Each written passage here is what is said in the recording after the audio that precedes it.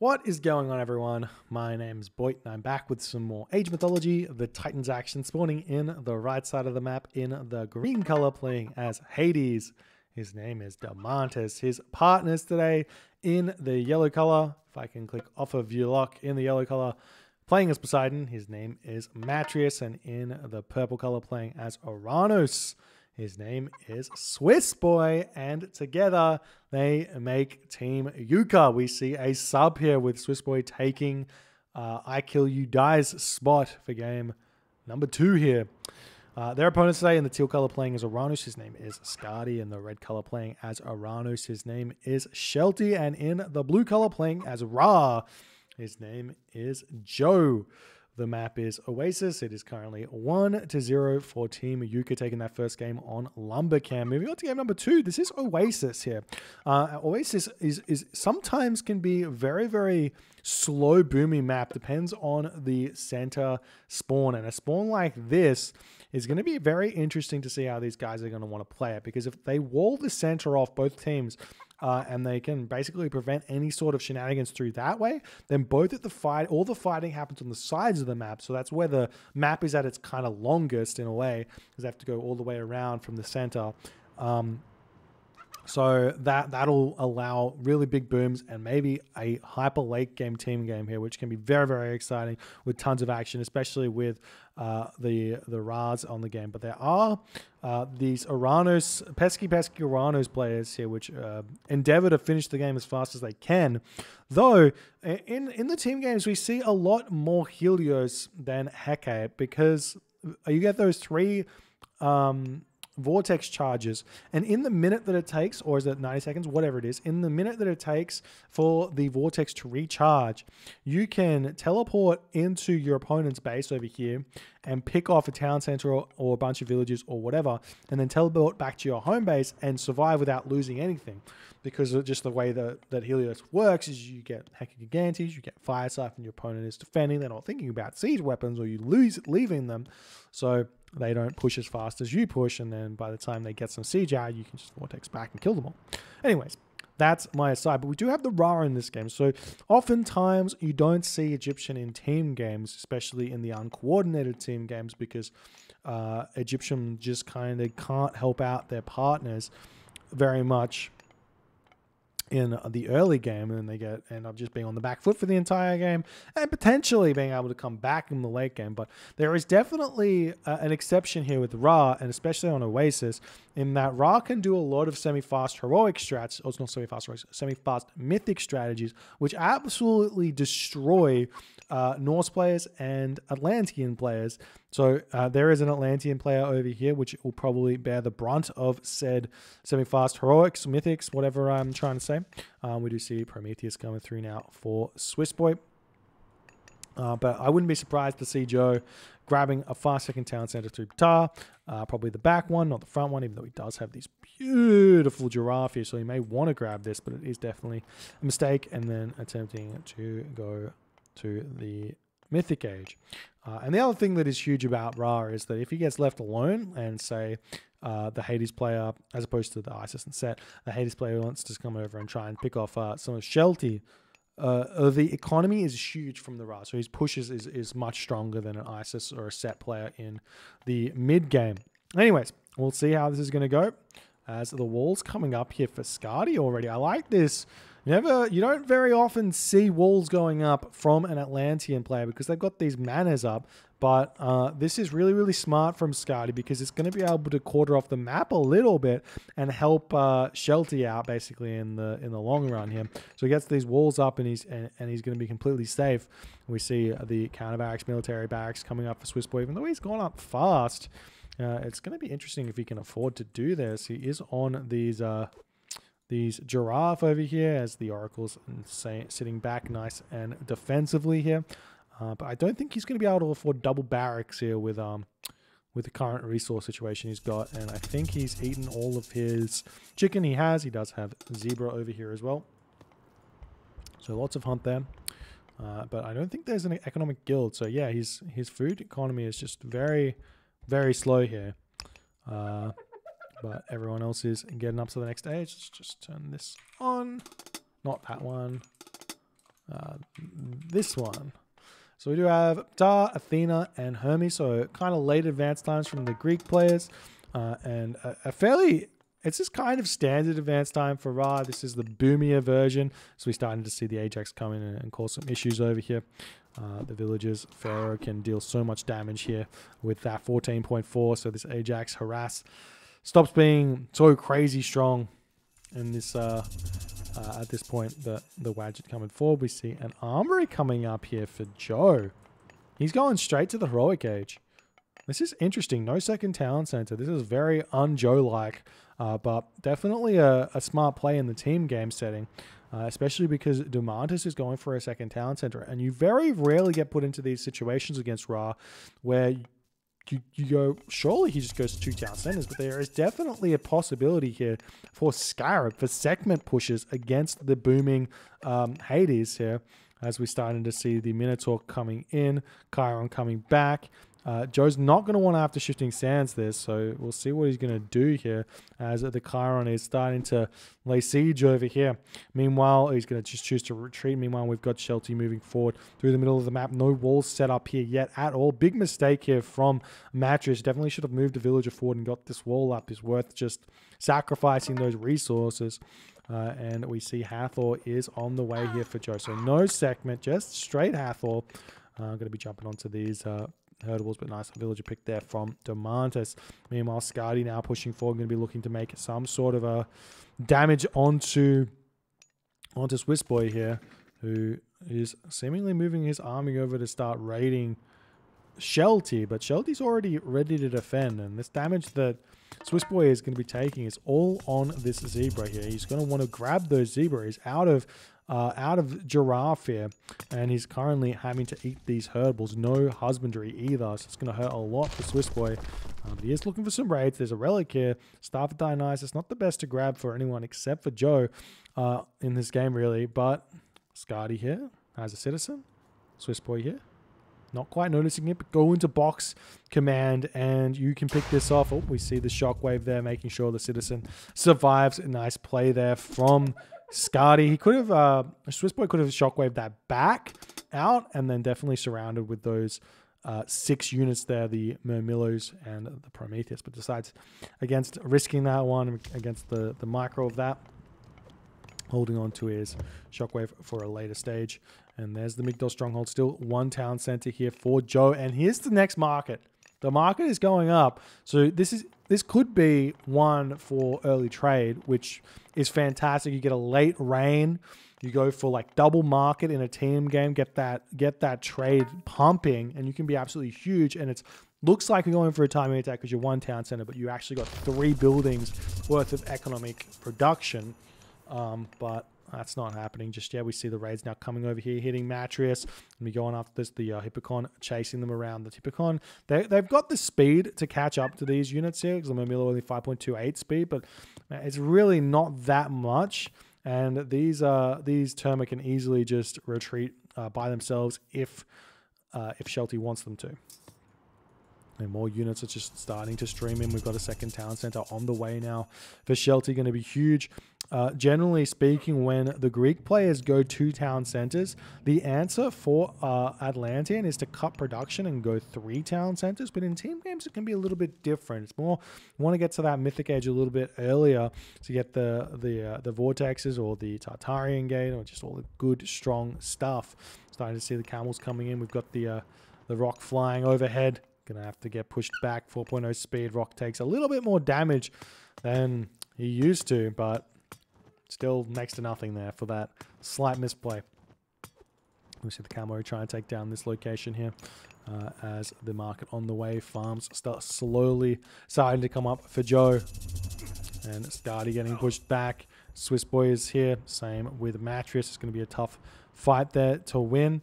There's Skadi now pushing forward yet again. He wants to get in here. There are Caraballister, or 1 Caraballister here, so that's going to be a bit of a nuisance to push through, though. It looks like Swiss Boy is moving that one forward to come into the fight. Oh, Skadi with a bit of a misstep here. Now let's lose 1 Terma and a little bit of HP on his army. Potentially some more units going to be falling, because this is a 4.95 speed army as opposed to the 5.28 speed. Hand axe coming through for Swiss Boy, starting to get those economic upgrades. And we see the heroes from Shelter coming through to try and take down the Chiron as he's trying to push through this gate here. I'm still surprised. There's still really not much going on here. We see the Vortex, not the Vortex, the Locust coming. Demantis, a bit of an accidental eject there. The Locust onto the farms, and then Rain, going to be getting that Rain coming in. How many farms do we have here? We've only got 12 farms. The market up as well, but not going to be starting that production. It is looking like Joe is simply going straight to the Mythic Age here.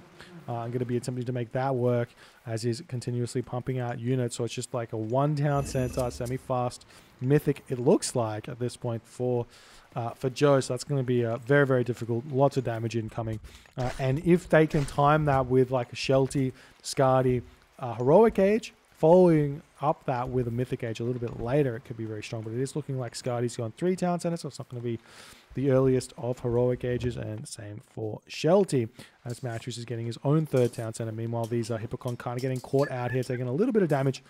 Only going to lose 1 or 2 of them, though, before retreating away. So not the best, not the worst. We do have these walls now finally up here for Team UCA. Still no attempt at walling this off. This is what's important. I'm surprised that they didn't just say, Joe, you got to just do it. Get that wall up. We see the Chiron going down. Rock sitting here with 25 hit points. I want to consider healing that one up. Just want to see how much Joe's got. He's got a lot of food in the bank, but no gold. Oops. And Thea is coming through now for Shelty. Interesting choice to go Thea here. It's going to give him access to those Dryads. It makes his late game comp much stronger because you can kind of... Dryads cost no population, and then they kind of are worth about 3 population-ish. So if you have 5 of them out, that's you being 15 population over cap. So it's really, really good in the late game if you can afford to make them. They are very expensive, though. And there's big shifting sands coming in here from Joe. Going to be attempting to deal a ton of damage onto these Greek villages. And he does pick off a ton of them here. Let's check out what population Demantis is on right now. He's got 46 villages remaining after that attack, but there's already a couple of units here, and Joe's going to have to make his way out. Got the army of Demantis coming back in, and Joe's going to be kicking himself a little bit of a greedy shifting sands. Maybe save that one for a little bit later in the game, but he's going to have to just be a distraction here with these units. The Hippocon, they got 6.05 speed now, so they're going to be able to completely kill off these chariot archers, and they're going to be not so happy. So maybe he can turn around and fight this a little bit. But he is going to just keep running around looking for some more raids. We see Scardy looking for something. He does manage to pick off a citizen here, it looks like. Irrigation coming through for Shelty as he's moving forward with his army. Going to be looking to hit Matrius somewhere, who is just at full population right now. And considering going Heroic Age, it looks like. Yeah, there's it is. He's going through Dionysus here, so he's going for super cavalry. I love that. He's already got Spirited Charge, so he can get Thracian horses very, very fast, and maybe even get Bacchanalia, get the super, super duper Hippocon, heavy cavalry, and then just run around and be absolutely huge. We are seeing a couple of snipes here as Shelty coming in to save the day. These villagers not going to be happy about that. Getting pushed back. Joe's actually getting a 2nd town center here as he started this trade route. Still not started the trade route. Still not going to the Mythic Age. Very, very interesting strat here from Joe. It doesn't really seem to be working out, but he has done a lot of damage to Demantis, and it's looking like Shelty going to be retreating here as Joe taking a bit of more of a favorable fight over here. These units taking so much damage. These Hippocon from Matrius are just so absurdly strong right now with the Spirited Charge. And here's the other thing that happens when you go Dionysus. We see a restoration coming through as well for Team UCA, but when you go Dionysus, you get access to bronze, and you can use that anywhere on the map. But meanwhile, we're seeing Scardy getting absolutely torn to the ground here on this location. The Prometheus push here doing so much damage to Scardy. He's starting to pump out these buildings, though. He's got the Carabalta coming out. There's a town center here. It's only 2100 HP because it is an Atlantean town center, but it's looking like Swiss Boy is actually in a fairly decent position pushing forward, but he is only on 2 town centers. So Scotty's got the advantage in terms of Citizen in this matchup. So we'll see if he can hold on here, basically, is all that he needs to do. Did he go Thea, or I didn't see what he went. Let's see if we can click here and see. He's not advanced, that's why I can't see. Anyways. And now we see the Dryads pushing through for Shelty. Looking over here, we've got Thracian horses immediately coming through, as well as irrigation. Surprised to see not heavy cavalry. Oh, he's got heavy cavalry. Okay, I was going to say heavy cavalry first and then Thracian horses is kind of better, because while Thracian horses gives you a little bit more HP, I think. What does this give? 15% cavalry hit points, and Thracian horses is 20%. So a little bit more HP, 5% more HP. The heavy cavalry gives you just too much hack damage for it to even be a question. But getting that next is incredibly good for him. So we'll see if he's going to be able to make these super cavalry work in this game. Meanwhile, Shelty is just flooding in. He may want to be thinking about how's he going to deal with these. So catapulties are a big counter to the super fast Hippocon, but they're very, very slow. And the Hippocon are just never going to fight that. But we are seeing him move in with his Hippocon, taking down some of these Arcus in the back before making a move onto these Murmillo. And Shelty just going to be running away. Hecate is on the way. Thea coming through now for Skadi. As the Citizen here getting pushed back. And it's looking like Skadi can now grab this town center. A little bit greedy. Rushing Tartarian Gate in the Uranus Mirror is a little bit better than getting a 4th town center. And oftentimes a 2 town center Uranus can just completely bust through a 4 town center Uranus if they are not behind and they just rush for the Mythic Age. So you one, almost a dead Citizen there, but he does manage to garrison that. The unit's coming back onto this location here. This town center is going down. The Dryads don't deal crush damage, but 15 hack damage is still a lot of hack damage. Meanwhile, over here, we're seeing Joe back and forth. He's getting his fortified town centers. All of these upgrades coming in right now for everyone, as the mid game is starting to become very, very problematic here for Demantis. There's a forward Migdol stronghold. We see the bronze coming in onto this location, and every single one of these units is bronze, even if it doesn't look like it. You can see that these units over here have still got their upgrades. Just a graphical bug. But Town Center is about to fall here. Mason is going to be very close here, and he does get it out in time, so he's going to be able to stay alive for just a little bit longer here. Meanwhile, a back Town Center for Swiss Boy's gone down, and Tartarian Gate in the base of Swiss Boy here. The Tartarian spawn's going after the villagers, and it's going to be able to take down the Town Center as well very, very easily here. And we see Ceasefire coming in. The Citizens coming forward for Swiss Boy. He's going to grab this one for himself. But the problems right now are 100% this Tartarian Gate. But